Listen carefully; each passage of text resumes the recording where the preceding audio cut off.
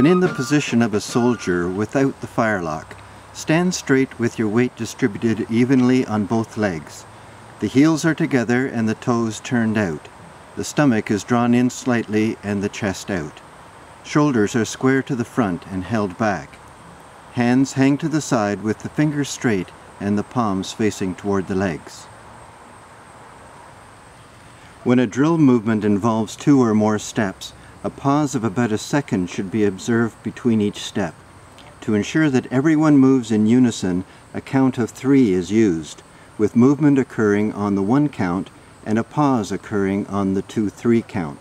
For example, to shoulder firelock, the count would be 1, 2, 3, 1, 2, 3, 1.